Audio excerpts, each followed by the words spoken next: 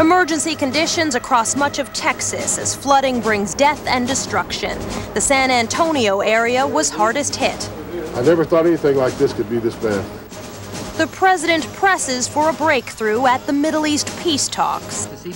And as Election Day approaches, a key group is getting extra attention. Y pido su voto para gobernador. From NBC News World Headquarters in New York, this is NBC Nightly News, reported by Soledad O'Brien.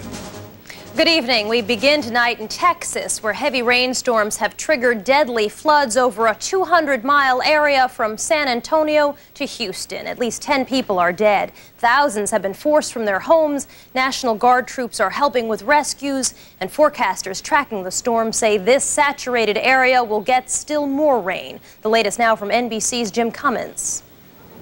It is the worst flood in San Antonio history. More than a foot of rain in little more than 36 hours, up to 2 feet in some places, turned small creeks into raging rivers, knocking out telephone service for 55,000 customers and electricity in 36,000 homes. Hundreds of people have been rescued from their homes, including this woman. Yeah, my husband, he's on the roof. Your husband's on the roof? They're supposed to go back and get it. And at least 5 people were killed by the floods in the metropolitan area, most of the victims trapped in their cars. James Conger escaped from his truck.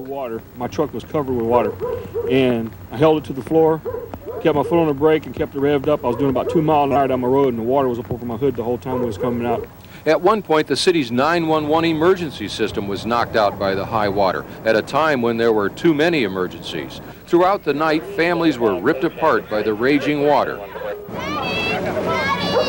Most were reunited. These people in a wedding party had to be rescued from the rehearsal dinner at a local church. I'm supposed to be getting married today at 6 o'clock. Many of San Antonio's roads and highways are closed by the flooding. Some motorists were caught by surprise. I was coming around the corner and the water caught me right there. In New Braunfels, north of San Antonio, along the Guadalupe River, homes and businesses have been destroyed. And in nearby Lavernia, Texas, population 500, many people were driven from their homes. All the old-timers said it's the worst it's ever been. It's continued to rain here off and on throughout the day, and already some people are returning to their homes to assess the damage, including Ivan Ramju, who found that the first floor of his home is knee-deep in water. I never thought anything like this could be this bad.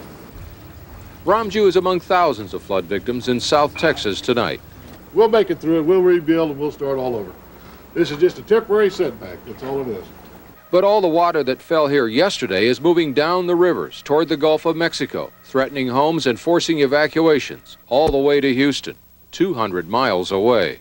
Jim Cummins, NBC News, San Antonio.